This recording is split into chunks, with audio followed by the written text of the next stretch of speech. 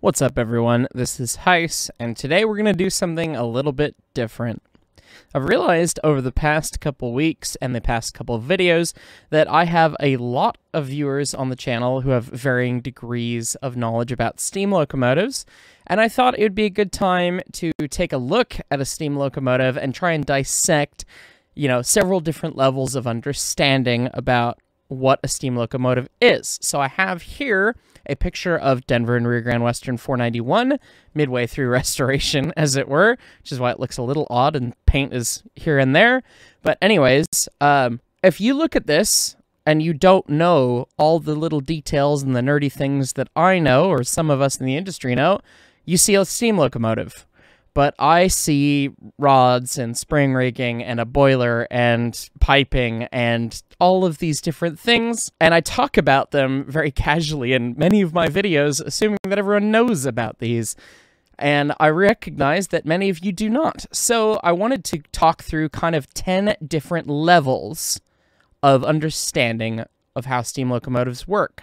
So here we have level 0. It's a locomotive. There it is. So let's start with level 1.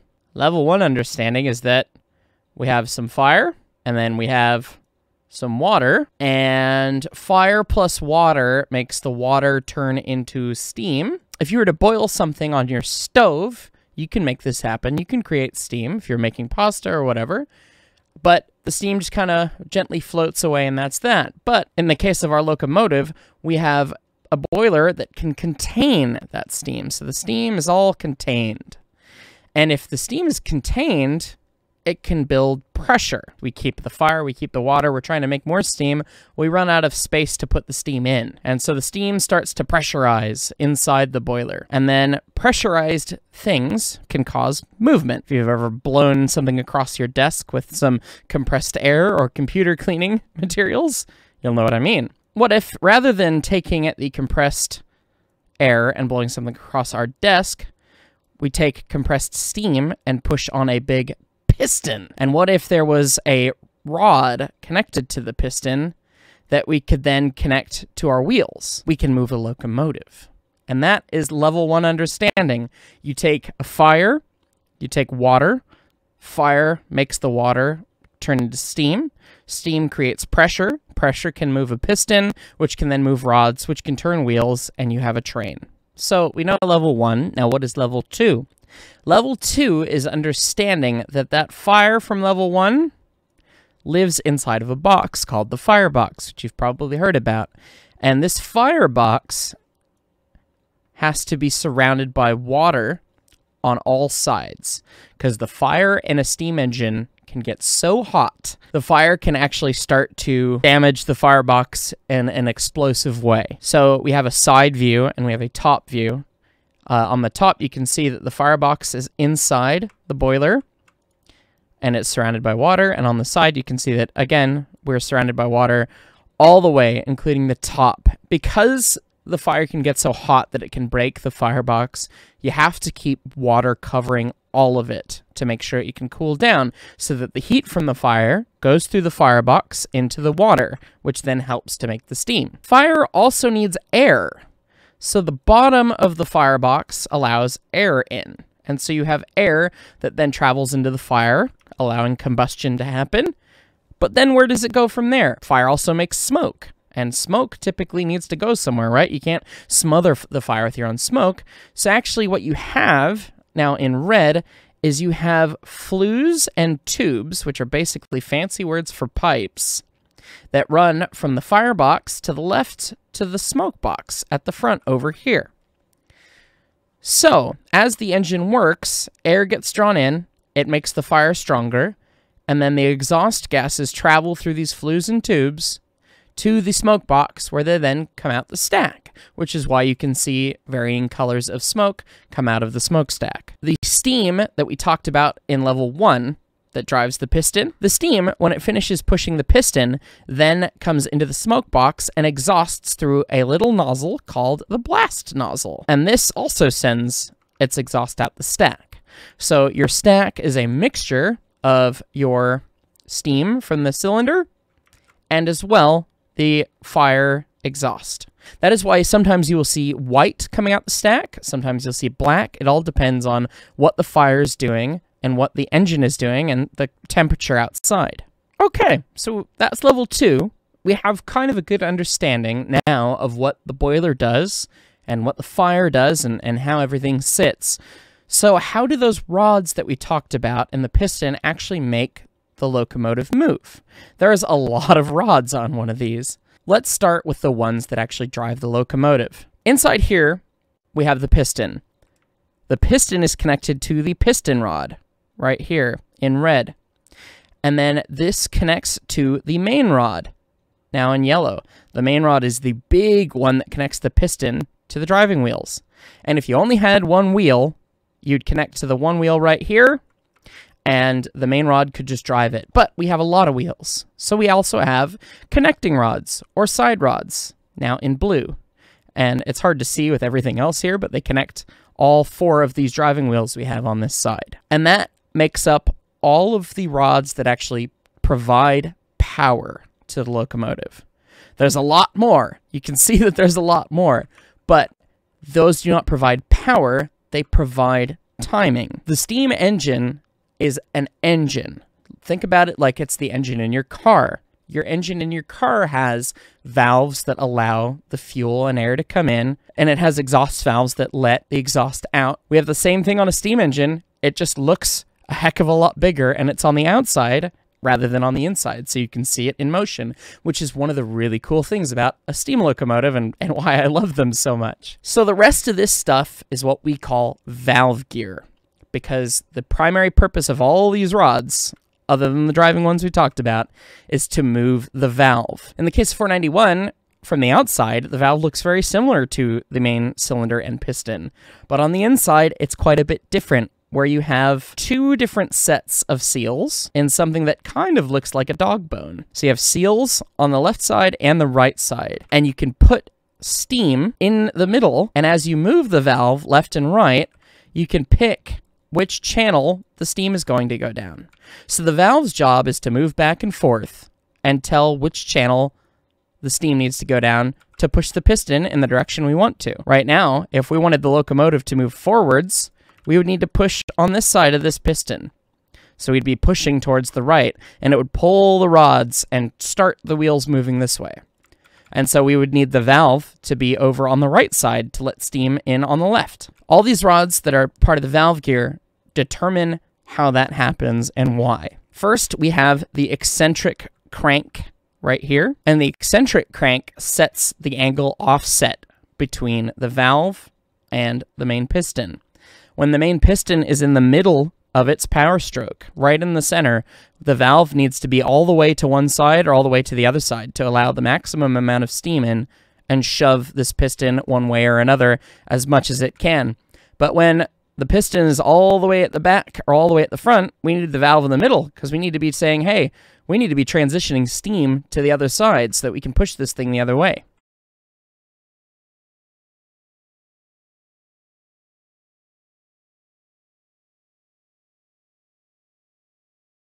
So to do that, with the way that the math works out, you need to offset them by about 90 degrees when you're talking about a circle. And so we have this eccentric crank, which sets the offset. The eccentric crank, in red, is attached to the eccentric rod, which is in orange. And this is just a link to connect to the expansion link, which is in green. This is kind of the star of the show as far as this kind of valve gear. There are many different kinds of valve gear. The one that I'm explaining is called the Walschaerts valve gear. This pivots in the middle, so when the top moves to the right, the bottom moves to the left. And as such, we have the next rod in blue, the radius rod. And the Johnson bar in the cab that you have in Railroads Online, when you push it forward, it actually pushes the radius rod down. So the radius rod will end up looking like this. But if you bring it back towards you, it pushes it up. So it looks like that. And what happens there is that when you push it down, you are below the pivot, and so your rods are moving in conjunction with the crank as they go. So as this moves the left, so does this, so does everything. But if you go in reverse, pull it back towards you, it moves opposite because it's on the opposite side of the pivot. And this is how you can pick forwards or reverse. And it's also how you set the length of motion of the valve. If you're far down in the bottom of the expansion link, you move a lot of pivoting motion. But if you're very close to the center, you don't move hardly at all. And that is how you can gain efficiency by making the valve move less. And we'll talk a little bit more about that later. Anyways, this rod is the radius rod, the one in the blue.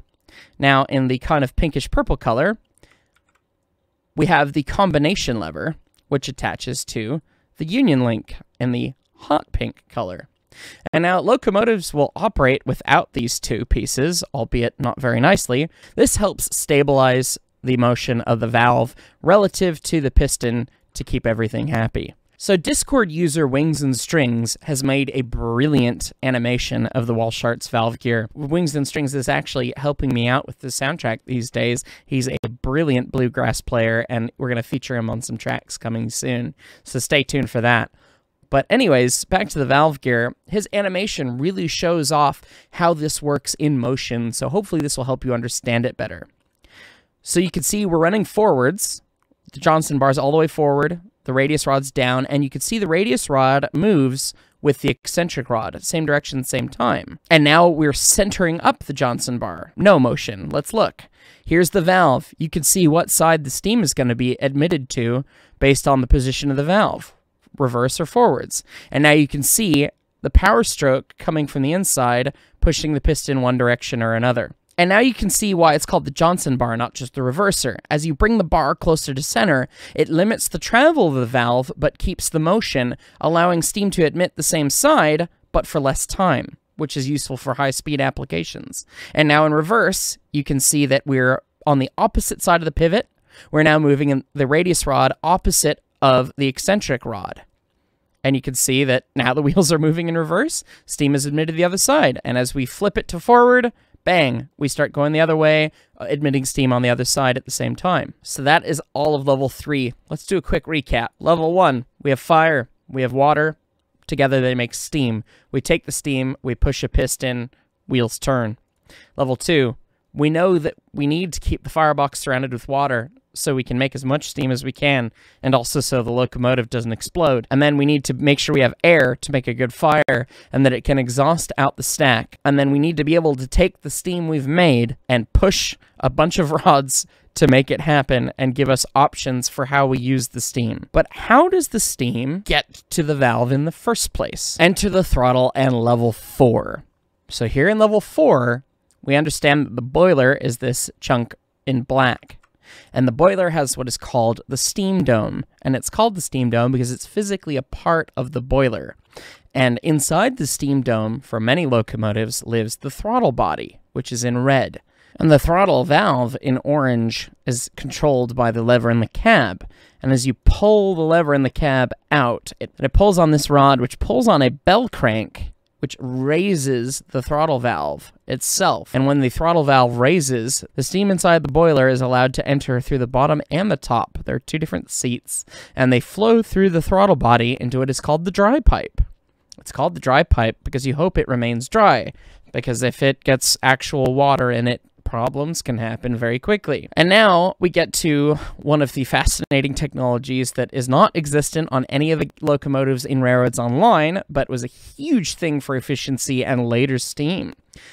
In the case of 491, we enter what is called the superheater header in green.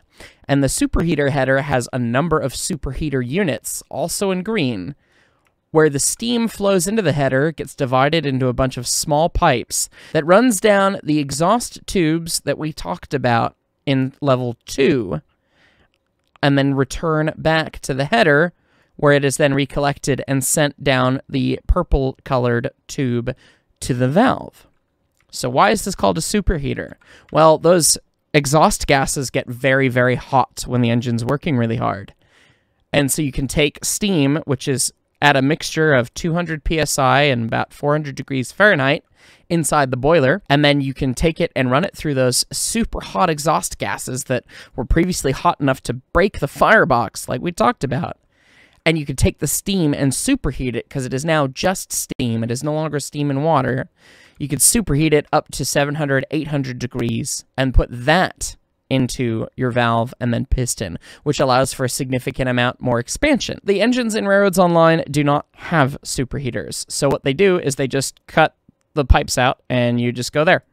Very easy. Now, some of the big engines, the ones that you guys really like, the big boy even, and a lot of the other modern super-powered engines, they don't have their throttles in the steam dome at all. They have a throttle that is attached to the superheater header, basically. It's called a front-end throttle, which is why you'll see in pictures of the big boy and other big locomotives that there's a rod, just like this one that we talked about, that runs on the outside of the boiler, goes to a pivot, that then goes in at the smoke box, and that's actually the external throttle rod running to the front-end throttle. The benefits of this is that you can take your steam, not through a throttle body, but through a pickup point at the driest location, aka the steam dome, the top point of the boiler, and you can take that steam, run it through the superheaters, have it pre-superheated, and then feed it through the throttle so that you cut out all of the piping in your control and you get pretty much instantaneous response. Whereas on engines like 491 and the other Ks on the narrow gauge, you make an adjustment at the throttle and then you have to wait for the steam to do the thing before it gets there and exhausts out. So you have to be a little bit ahead of the curve, which is what makes running those engines interesting. But that covers most of the throttle setups on these different kinds of locomotives. The reason that getting water in the dry pipe is bad is because water is what we call incompressible. You can't squeeze water and make it smaller. You can do that with steam, it just makes the pressure a lot higher, but water wants to occupy the same volume. And if you then take it through the dry pipe and run it into the engine, if you try to squeeze the water with your piston rings on your piston and your valve, you no longer have piston rings or valve rings or cylinder heads or valve covers.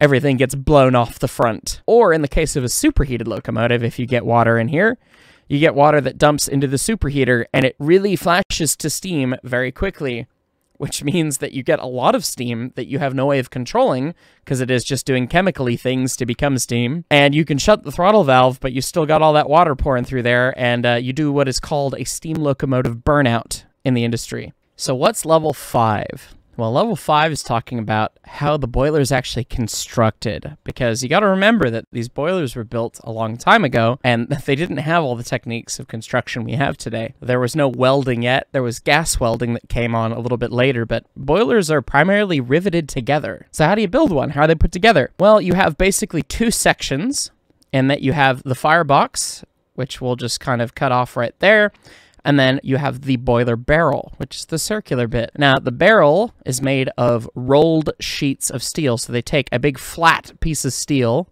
and they pinch it between 2 or 3 giant rolling machines, and then they slowly roll it into a circular shape, like this. But they can only do it with pieces so wide. And so boilers tend to need to be made out of multiple sections, which we call courses. So in the case of 491, we have the first course, the second course, and then the wrapper sheet / firebox and all that stuff. It's not really a third course, but anyway. And along these seams, we have rivet seams. A great boilermaker once said that boilers are just big iron pairs of pants. Much like your pants have seams in them with stitches, we have seams in our boilers with metal stitches, aka rivets. And a rivet is basically what looks like a bolt when you start, and it looks like, it looks like a bolt, but there's no threads. And you heat it up until it's glowing red and glowing orange. You stuff it in a hole between 2 sheets, and you squeeze it to death with a couple pneumatic air guns, and it basically fills the hole completely. So you'll end up with, 2 sheets of boiler material overlapping like this. You've got a hole between them. You stick the hot rivet in as it exists, and it's got the one head on it already. One rivet gun on one side, you put another rivet gun or a backing bar on the other side, and you squeeze it together until the final thing ends up with just a head on the outside and a head on the inside, and then the middle piece just kind of squeezes out until it seals the hole. And that's how a rivet works. And you do that enough times, and you end up with a boiler with all of these things riveted together. But how do you seal a single course? Well, you have what is called a butt seam. You have the joining of the two ends, because they came from a flat piece of steel that they rolled, but then there's the gap at the top. You can't make it recontinuous. So they put a second piece on the outside of the inside, and they put extra little rivets along it to hold the two pieces together, and typically they would have an internal diamond-shaped doubler to help distribute the stresses. Now next, what about that steam dome? How is the steam dome a part of the boiler? Well, this is actually quite a neat piece of engineering for the early day. The steam dome is usually made out of about 3 or 4 pieces. You have the shoulder that transitions to the boiler. It looks like this. You have the actual sidewall up the top, and then you have another shoulder to go to the top. Then there's the hole inside so that you can actually get in through the steam dome, perform maintenance, and then you have the lid that goes on top. And the lid is held down with studs and bolts, and you can actually see that in the picture 491. And you can see the rivet seam holding the vertical section of the barrel of the steam dome to the top shoulder. Now, so they make these, the two shoulders, by pressing a very thick piece of steel into a big die. So they had a massive, basically, ram that they would just stick into the right shape and force the steel into the shape. So you had the negative of what you needed, and then you had the positive that was smaller than you needed, and you wedged the steel between. And when you started to press down really hard, you ended up with a piece of steel that looked like what you needed. Circular on top with a circular hole, and sloped up and down to match. But now, how did they get the boiler sheet to interface with that then rolled section? Well, this is actually the neat piece of engineering. So before they would roll the sheet, they had their big flat piece. They would drill a bunch of holes really close together around there, and then they would roll the sheet. Now, why did they do that? Well, you don't really want to drill afterwards because this is not flat. You can't guarantee that you can drill through it because it's not a flat surface. You'd have a hard time getting the bit started, so you'd rather have the hole pre-made. And you want the added strength of rolling the material. So why not just cut the shape out? Well, if you cut the whole thing out and just have a hole like this, it's really weak right at that middle point, and you end up with a warped piece of steel when you roll it. You don't get the strength. But if you drill lots of little holes really close to each other, you can then roll it and have almost the same strength because it's still connected in a fair bit of places. You can make the shape you need, and then you could beat this to death with a hammer until it falls out. I'm sure they used a torch as well and cut it out. But here's a picture of me in a steam dome, and you can see all of the little drill marks. It looks like someone's been biting away at the boiler. But no, that was how they did it. They had that extra piece that, they had to drill all those little holes, and that was what it looked like after they hammered it out. Okay, so we know that that's how the steam dome interfaces. We know about our seams between our courses. We know about butt seams now that connect the individual pieces together. Well, now how does that whole Firebox thing work out? So I'm going to switch to a slightly lighter color. Firebox sits inside, and it's totally a separate piece, right? It's like an inner wall of the boiler, and it has to connect. When you have lots of pressure, pressure wants to make things go away in a pretty uniform way. You have water pressure and steam pressure pressing on this Firebox, trying to make it, squish into something uniform, which you don't want to do. So you have to bolt it together to the rest of the boiler. And so you have bolts. You have a lot of bolts, actually. They're called stay bolts, and they connect the two sheets. They are threaded into the Firebox and threaded into the boiler sheet. So they're actually kind of like a stud in that regard, where they don't necessarily have a head. They're threaded into both the Firebox and the boiler, and they connect them. And you have special long ones called crown stays on top that go out radially and make sure that the Firebox can hold its shape. Because while the barrel is quite strong and can hold itself just by its geometry, when you're trying to have a square shape, steam doesn't like that, and water doesn't like that, and pressure doesn't like that. So we have all these bolts to hold it all in the way that we need. And as we talked about in one of my Derail Valley videos, you also had kinds of bolts called flexible bolts, where they're bolted into the Firebox and screwed into the Firebox, but then they have a big head on the outside that just allows the sheet to pivot around. And when you have a whole grid of these bolts, the sheet's constrained just the way as if they were threaded, but as you expand and contract, because the boiler does grow with temperature, you get that motion without causing any breakage. and then that's why they have a cap over top to seal it, because these don't necessarily seal as well as just something that's bolted right in. Now, an important feature of these bolts is that they're actually drilled all the way through. They're hollow. If you look on them, they have a little dot in the center, and that actually, when brand new, goes all the way through to the inside, but typically they get plugged with gunk all the way, and you don't have long enough drill bits to drill them out and whatnot. But anyways, the point is, if one of them breaks, for whatever reason, if you have a failure, water will leak out, either out the outside or the inside, and it'll clear the blockages because it's under high pressure. And so you'll see with leaking water if you have a leaking bolt. That way you know that you need to go fix something. There's also what we call bracing in boiler design, where sometimes you have to run braces to hold different parts together. So you'll have braces that run from the front tube sheet diagonally to different points down the barrel to hold things together and hold the tube sheet shapes in, or the back head shape in. You'll have these braces that run along as well. And when I say tube sheet, it is the vertical sheet that all the tubes and flues run through. So remember, we talked about in step 2, level 2, we have all these tubes and flues that run through in the middle of this.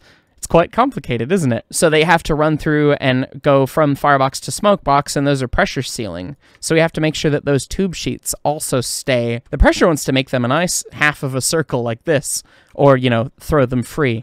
But those are also riveted internally with rivet seams, and they're held in place with those braces. So now we know a little bit about boiler geometry. It gets more complicated than that and more in-depth than that, particularly when you get to crazy shapes down the road. But that's a quick crash course, and I'm not an expert Boilermaker by any means. So there's much more detail that goes into it as you go further. Now that we know how the boiler is put together, how's it attached to everything else? We know we have a smoke box up at the front, and the smoke box is just riveted to the boiler. It has a rivet seam to the boiler just like we had before, but now there's no pressure in the smoke box. The smoke box then is attached to the cylinder saddle. Kind of looks vaguely like this from the front, and then there's this contour up like this, and it matches. And then there's lots of bolts that hold the smoke box on to the saddle, and they're actually big tapered bolts that you drive in. And tapered means that rather than being just totally straight, they go in at angles as you go down them, so that they kind of wedge themselves in place. And that holds the smoke box to the cylinder saddle up front, so this is all rigidly connected. But I talked about the boiler growing, and depending on the locomotive, some of them can get like 2 inches longer, because as you heat up, metal expands. And if you're at, you know, 200, 300 PSI, you've got a lot of pressure and temperature, so you expand quite a bit. But where does that expansion go? We're fixed up here, so we need to expand backwards.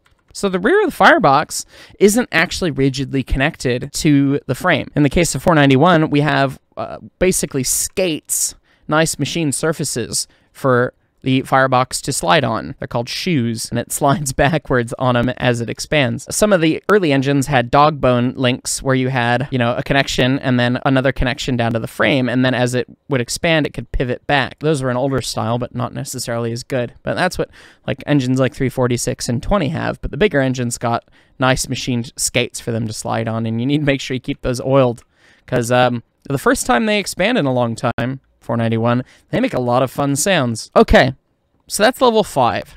Now what about level 6? We just learned a heck of a lot about the boiler and how the boiler works and how the boiler's constructed, but what about the frame? What about the running gear? How does all of that work? Well, it's a bit complicated as well, right? We're getting down into the more advanced levels of things. We're now in level 6 at this point. So you have frame rails that run all the way down the locomotive, and they're quite complicated in their geometry, but the point is that you have the rear frame extension back here, where the trailing truck lives on 491. You have the frame split off into a main rail up top, and then kind of a second rail on bottom with what are called binder straps that you can remove, because you have to be able to take the axles out somehow, right? If you got to do wheel work or anything like that. And then they recombine and then go up to the front where they connect, so that you can distribute the pulling forces all the way through this and also distribute the forces of the locomotive down the frame. So if we were to look at a close look, the drive wheel has an axle in the center, naturally, that runs all the way across.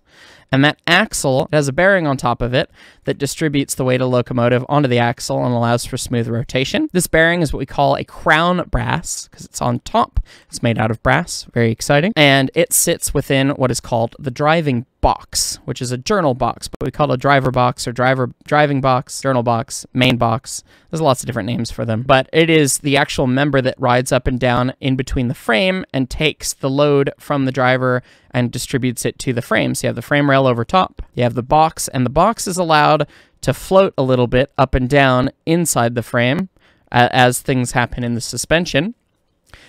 And you have what are called the shoes and the wedge. You have a shoe on front. It allows for a wear surface for the box to travel up and down. You have the shoes and the wedge is on back, and it's tapered like this. So as you tighten a bolt that's in the binder strap, you can raise the box up that taper, and it pushes it forwards. And you need that because you have side rods. You have connecting rods. You need them to be the right length so that all the wheels connect and can transmit forces correctly. So you need all the boxes to be the same distance apart. So you need to be able to, as things wear, tighten them up and make sure that that is all connected. So you have a bolt in the bottom that presses on this and moves it up, which moves it forward to keep everything tight. And you need to have that set very precisely so that it's not too tight or too loose, and you have all the right tolerances for operation. So you have all these boxes in the frame. Inside there, you have your binder straps, which are held on with a number of bolts, and they've got that bolt that's an adjustment bolt that we typically call a lollipop, at least for the rear grand stuff, because it's got what looks like a lollipop. It's got a big head on the bottom. It looks just like a lollipop, and even in 2D, it's flat the other way. If you were to rotate it, and that's how you adjust all of your driving boxes there. Well, so how does the frame then take those forces from the driving boxes and distribute the weight of the locomotive to them? Well, we have what's called spring rigging, where you have, again, a saddle that rides over the top of the frame member, and it's U-shaped so that it gets clearance over the frame. The frame rail looks like this. You have the driving box like this, and then the saddle sits on the box but straddles the frame member. And then on top of the saddle, you have a pin, little circular pin, and on top of that, you have a big leaf spring, which ends up acting as both a spring and also a transmission bar, because it can rotate and it can bend. It's connected to a lot of other leaf springs and levers to help distribute the load in the locomotive spring rigging, aka suspension. You have what's called a dead block in the frame here that prevents the suspension from moving. And now in orange, you have a spring hanger that runs from the dead block and is pinned to the dead block, runs over the leaf spring, which is now in blue. And then you have another hanger, just like the previous, and it runs down, but instead of running to a dead block, it runs to a fulcrum lever in green that can transmit force. And then you have another hanger, as you can see, and then you have another leaf spring, etc. You go down, and it's grouped up in basically a tripod setting. And I talked about this in one of my Railroads Online playthroughs, where you have the left back and the right back set up. So this is all connected all the way through to the trailing truck as part of the spring rigging. Your other dead block is back above the frame over here. And then you have the front, which is all connected together. And it's just like this, except when you get to the front edge of the driver number one, you have from the top view, you get to driver number one, then you have what's called the transverse equalizer, which connects you across to the other side of the locomotive. You'll have a connection down to the sword equalizer, which looks like a sword, shocker. And that runs to the lead truck. So the lead truck can connect here. It runs back with pivots to the transverse equalizer here, which then runs down the rest of the spring rigging down the front axle. So the whole front of the locomotive is set up as one unit. And obviously this is very different depending on each locomotive, and I'm just giving an example for this kind of locomotive because talking through every single locomotive type is set up differently. So this is just the overall principle of it. But the idea is, if you were to get to a low spot in the track, this box would need to drop down. And as it drops down, so does this leaf spring, and it'll rotate, because this is fixed and this length is fixed. It'll rotate, which causes this to go down, which lets the lever pivot, which then causes this to raise up, which causes the next lever to go down, which causes the next driver spring to rotate and put more of a moment on this chunk of frame. So as all of a sudden you lose the weight on this driver as it drops down into a hole, you can transfer that weight to the next driver down to ensure that you keep traction over any bit of rough track. And that's quite a neat piece of engineering, don't you think? So that's quite a very crash course on running gear. And I will admit that my running gear knowledge is pretty limited. I never got to take apart a lot of this stuff. just because I wasn't there for the days we did it, or I wasn't part of the project yet when we did take some of these pieces apart. So there are a lot of people in the industry that have a better knowledge than me on a lot of this stuff, particularly running gear wise. But if you have corrections or different terms or anything you've heard, if you're in industry, by all means, let me know. I'm always happy to learn more and be able to share more with you guys. So that was level 6. Shall we run through them a bit one more time, because that's been a whole mouthful, I think. So level 1, fire, water, steam, rotation. Level 2, we need air for a fire. We need to protect the fire with water so we can make more steam, not explode, and we need to be able to exhaust. Level 3, we need to be able to take our steam and use rods to actually harness it and make movement happen. Level 4, we need to be able to get that steam to those rods and valves in the right way. Level 5, we need to have a boiler that is built correctly so that we can actually harness the steam pressure, not have leaks or other failures. And level 6, we need to have a frame for it all to be connected to, and we need a way for the wheels to be able to maintain keeping on the track and also ensure that everything is rolling smoothly. So what is level 7? We talked about in level 2 that we needed water about the firebox. So as we boil water, the water goes away. How do we get more? Well, we have these beautiful things called injectors. The injectors on 491 are located down here. These big brass things. So there are a lot of different types of injectors, and they all vary per locomotive, but we're going to go over a basic theory of how it works. This is a typical live steam injector, non-lifting type. There's also a lifting type. But you take steam from the turret, which we'll talk about shortly. You take steam from the turret, and you run it down to a starting valve. Sometimes this is combined with the injector itself, particularly in lifting types. But anyways, when you pull this lever in the cab, it allows steam to start flowing down this pipe to the injector. And when you allow steam to start flowing, it starts to pull water through this hose connected to the tender down what is called the suction line and start running it out of the overflow onto the ground. And once you have the water overflowing on the ground, you've got flow established based on that steam power. You can then close the overflow and force the water and steam mixture up the delivery line through a check valve into the boiler.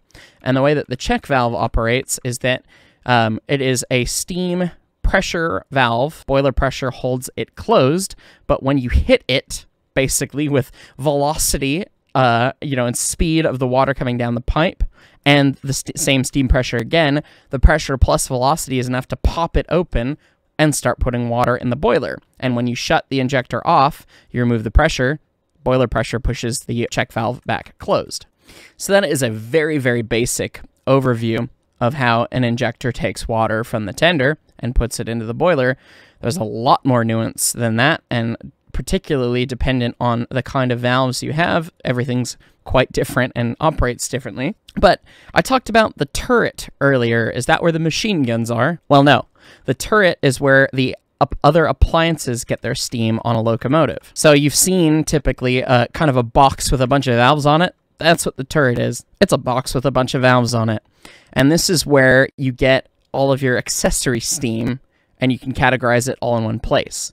So typically, you'll have a pipe, again, from the steam dome that then runs to the turret so that you get the cleanest steam with the least amount of water in it, which is always funny, right? Dry steam, theoretically, even though it's still, it's still water.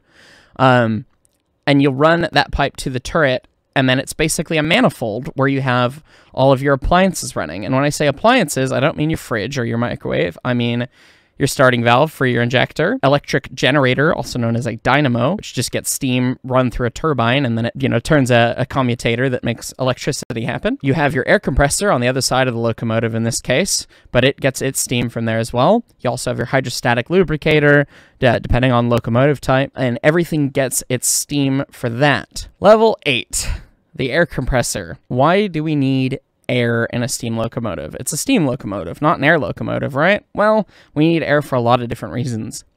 So, in this picture, of course, the air compressor's on the other side, but the main reservoir and radiator piping looks the same. So the air comes over in this pipe over here, and it runs through what's called radiator piping. which allows the air to cool, because if it's been in a steam-powered piston, it's quite hot and will have a lot of moisture, so we want to make sure we want to cool it down so we can use it. And then we store it in a reservoir we call the main reservoir, typically 130, 150 psi, somewhere in there. And we have drains on the main reservoir, so you can get rid of the water at least once a day, hence the drain daily tags that you'll see on these, typically. And then we take the air from there, and we run it to various things on the locomotive. What are the various things? Well, we have air-powered sanders. Runs from the main reservoir via another manifold in the cab. There's a valve. There's a line underneath the boiler jacketing. So there's insulation and then a polished nice jacket here, of course. There's a line that runs underneath and pops up. You can see both of them right there. Pops up to run the sanders. This is called the sand dome. It is full of sand. Shocker. When you apply air pressure, it forces the sand down these two pipes. And depending on which valve you open, there's a bunch of different styles. But in the case of 491, you either get 2, just the lead, or you get all 4. And the pipe runs down and it deposits the sand ahead of the number 1 wheel and then ahead of the number 3 wheel in the case of 491. Some have forwards and backwards sanders. Some only have 1. There's lots of different flavors, but you get the idea. So we use the air for the sand. We also have an air ringer for our bell. There's a little pneumatic cylinder inside the bell that allows the bell clapper to just sit there and hit the bell, which is why you'll hear some locomotives just go ding, ding, ding, ding. It's because it's air-powered rather than mechanical. Although some early locomotives also had a big piston, pneumatic piston, outside that made a swinging air ringer. So they still sound like they're being rung by a cord, but they're actually being rung by a swinging ringer, which is a total pain of a mechanism to deal with. But anyways, moving on. We also need air for the brakes. We have locomotive brakes and tender brakes and train brakes, right? That's what you've heard in games before. But in the industry, we call them independent brakes and automatic brakes. The independent brakes set up the driving wheel brakes and the tender brakes, and the automatic brakes set up everything. That's why a lot of times you'll watch an engineer and he'll hold the independent brake released while he sets up the automatic brake so that it keeps the engine and tender released while the train sets up to keep everything stretched out. But there are 2 big pistons in here that are hidden. You can't see them, and there's not really a great way to get a good picture of them either, that ram some arms that set up a bunch of linkage called brake rigging that apply brake shoes on the front of these wheels. And that is what actually slows down the train. You have brake shoes. It's like an external drum brake, but rather than it being a drum, it's the wheel. It's kind of like an old drum brake in a car. Rather than the shoes being inside, they're on the outside. Similar thing on the tender, the brake cylinder that then applies force to all the linkage that then applies the brake shoes to the wheels. And then you have the automatic brake, which controls the equalizing reservoir on the train, which is located under the cab, also hard to see, which then impacts what the brake pipe does that runs down the whole train. And that is a whole nother video. We could talk for an hour just on automatic air and how it works and all the different types. So if you like what's going on in this video and you think it's interesting, if you want to learn more about how train brakes and automatic brakes work, I'll do another one of these and we'll just talk about the different levels of understanding for air brakes. That's too much to get into, but long story short, you have a valve in the cab and it controls the brakes on the train with similar linkages and pistons as we talked about in this level. And the last thing that we really need air for on this locomotive is for the fire door. You press a pedal and it'll open the fire door for you so you can focus on throwing the coal where you need to. But not every locomotive has a pneumatic fire door, and why is that? Well, on to level 9. Level 9, all the way back at the beginning in level 1, we started with a fire. Well, how does the fire actually happen? Things burn. Very exciting, right? Combustion. So there are a number of different types of fuel sources for locomotives, so you get different flavors of fire. In the case of 491, you have a coal-burning locomotive. So your firebox back in the rear here is a fire door, which is an opening in the boiler, and then the pneumatic valve controls the actual door itself on the exterior. You have to shovel coal into the firebox, into the fire, which is all in here, to make things happen. But it's more complicated than that, because of course it is. The firebox floor is actually made up of grates, which, that doesn't sound too complicated. I've got a barbecue at home. What does a grate look like? A grate on a steam engine is usually made out of a big hunk of cast iron. There's a number of different types, but the kind that 491 have are basically a big, thick slab with a tang on it, with a hole in the bottom of the tang.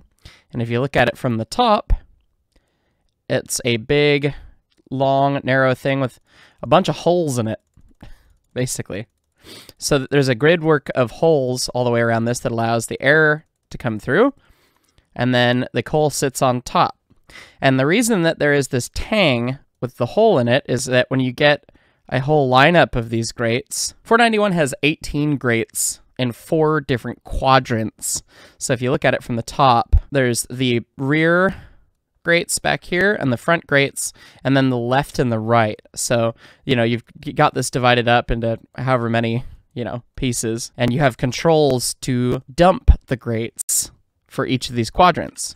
And the way that that works is that there's a series of rods that run from levers in the cab that then run underneath the firebox and connect to all of those tangs, so that when you push the lever one way or another, you grab the tang and pull it that way or that way, and then the actual grate rotates. It's got little tongues that stick out and sit on the side bearers and center bearers in the firebox, and so they pivot, and then you can dump the fire into the ash pan, which is down below. And then when the locomotive is done operating for the day, or you're waking it up in the morning, you can go to an ash pit, such as this rudimentary one that we had in the picture before we built the real one, and then you can dump the ashes out the bottom this way. That is mostly how most coal-burning fireboxes are set up. There's a lot more details to it. There's a lot of different kinds, depending on what kind of coal you're burning, or even what country the locomotive's in.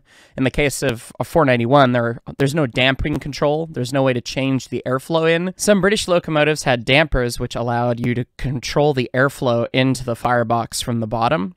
And a lot of wood-burning locomotives also had that. And albeit, I will admit, I do not know much about wood-burning firebox setups, other than they're usually a little bit deeper than a coal-burning firebox, so that you can have more wood in. But I don't know, other than having dampers, how they're different otherwise. So if you have experience with a wood burner and wood-burning firebox, I'd love to hear more about it. So what about the other big kind of firing, which is oil firing?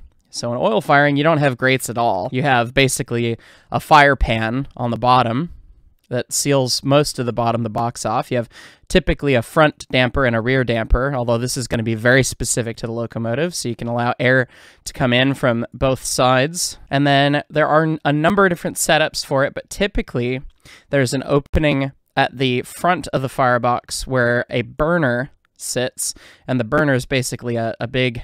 It's basically, it looks like the front end of a vacuum cleaner almost, of one of the wands, where there's a slot in it and it spits oil out. There's also a pipe that runs steam to the burner, which allows you to atomize the oil by using pressurized steam to scatter the oil into particles. So you have a valve for how much oil comes in, and you have a valve for how much atomization is given to that oil. And basically, you then make a fire that blows back towards the door, which is usually just a little inspection hole rather than a door. Typically, you'll see an assembly that comes off the back to cover the manhole that is hinged, and then you can open it up to get in if you need to, but you typically look through just a cute little open little ring that you can, check the fire on with. And as the locomotive works, the fire comes back and then circulates back, and the exhaust gases come out. So the more pressure you use, the further you can send the fire back towards where you're at. And that is a really limited explanation of oil burning. I only fired oil one time, and it wasn't really working tonnage by any means, so it wasn't too much for me to do, and it was just 9 miles, so it wasn't really that big of a deal. But again, if you know more about oil burning fireboxes, or oil burning, I'd love to hear about that as well, because I'm kind of a coal guy myself. The other important thing, particularly in an oil burning firebox, is that because the oil fire can change so dynamically, you have a valve that you could just dump more fire in instantaneously or remove it. Your heat can change really quickly, and the steel in the firebox doesn't like that. So typically, oil burning fireboxes are lined with fire brick, a kind of refractory brick, which is a fancy word for brick that can get hot. In a furnace application, basically. The walls and the fire pan are typically lined with these bricks so that you have a layer of insulation, so that if the fire suddenly goes out or suddenly gets stronger, you have, something to protect the steel from the fire and the rapid temperature changes, because you've basically got a heat capacitor at that point. And that's not to say that coal-burning locomotives don't have refractory brick in them. 491 actually does. 491 has what's called thermic siphons, which is basically a pipe that connects the throat sheet of the firebox at the front to the crown sheet, and then it's got a stayed area that's fanned up here, so it's open, so water basically comes down and to the coolest region of the boiler, then it gets shot up this as it gets heated up super quickly by the fire, because these pipes run right above it, and then it proceeds to circulate and you get a convection current. And we talked about the steam engine heartbeat that these siphoned engines have, and I've got a little video of it on my channel. That's what causes that. But on top of those siphons, there's actually what is called the brick arch, or the arch brick. So if you look at the firebox from the back as you see it through the door, you basically have the front of the firebox, and all the tubes are up here, you know, running through to the smokebox. Very exciting. But you have the two siphons, which come up at an angle, so they're a little difficult to draw from this perspective, but they kind of go like that. And then you have the arch brick that sits between the siphons and then off to the side. And so that brick comes up about this far, and what that does is it causes the airflow through the firebox to go around the brick arch before it goes out and into the tubes. And this can help, A, reduce the amount of cinders you get out the stack, but B, it also increases your heating time in the firebox, because rather than short cycling straight out the tubes, you keep that heat inside the box for longer. And it also changes how the fire actually drafts, because one of the big things about a coal burning engine is where you place the coal on that big grid of grates is really, really important. You have to be good at aiming with the shovel. And the firebox on 491, I mean, it's a pretty sizable firebox. The whole thing with those 4 quadrants like we talked about, it's about 5.5 by 9.5 feet. So 5.5 here, 9.5 here. So that means your throw from the door to one of the front corners is something on the order of 11, 12 feet. And that's a long way to go with 50-pound scoops of coal. And sometimes, depending on how the locomotive drafts and how it works and what's going on in the ash pan, different regions of the fire will burn hotter than other ones. In the case of 491, 491 really likes to burn hot at the front and the sides. So you really end up shoveling more coal up in the front and sides, and you kind of leave the back alone, more or less. Whereas on a lot of engines, like the K36s, they love it in the back. They burn super hot back there, and you get to pile up a ton of coal right up by the door while you're going up Cumbrace. Every engine's a little different, and it's always kind of interesting. So that's a really, really basic look into the different firing styles and how they actually get set up in the firebox to work for locomotives. It gets even more complicated than that with the more modern steaming technologies that you got, and we could honestly probably do a whole another video about the specifics of oil firing and coal firing, because I mean the thought behind them is, yes, you need to regulate a fire and make pressure and all that, but your day-to-day or in the moment is quite different. So what about level 10? Well, for level 10, I figured we could answer that operational question that everyone seems to ask that is a little bit difficult to explain, and that is, what is the difference between the Johnson bar and the throttle, or the reverser and the regulator, as it says in Railroads Online?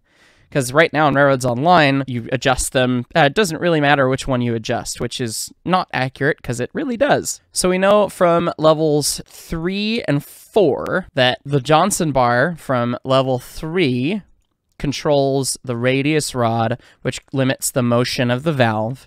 And we know that the throttle from level 4 that controls the throttle valve up top. So you have one control that controls the amount of steam that goes to the valve, and then you have another control that sets how much steam goes to the piston. Now, the whole purpose of this, and why we typically talk about running with the bar rather than running with the throttle, is that if you're pulling tonnage, you would have the throttle wide open, giving it everything you can through here. You'd regulate speed and power with the Johnson bar, and you'd want it typically as close to center as you can, and as you slow down and you need more power, then you'd start bringing it further and further out, so you get more and more. The reason for that is when you limit the travel of the valve, you're shutting off the steam flow to the cylinder before it's finished its power stroke. So if you have everything wide open, you basically have a continuous pipe from the boiler to the piston, all the way down. You've got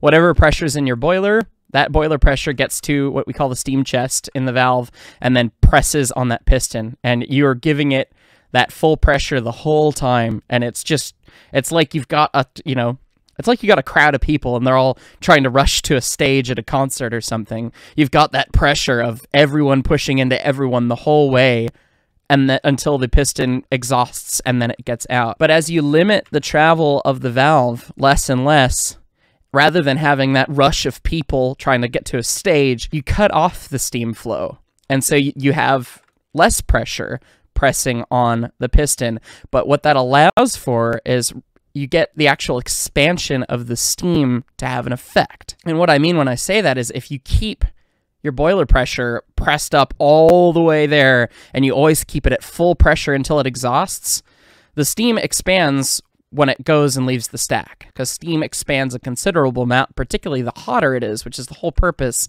of these superheater units. So if you cut the steam off early with cutoff using the Johnson bar, you get the expansion of the steam doing the work of moving the piston. And so, yes, you lose pressure as it expands, but you still have so much force on the piston that it doesn't matter, and the expansion of the steam keeps things moving, and then you exhaust out with less pressure when you're leaving, so the steam has done more work moving the piston, and you're wasting less out the stack, basically, if that makes sense. And so that is why we talk about efficiency with the Johnson bar. It's much more efficient to have the bar closer to center, but you get less power, right?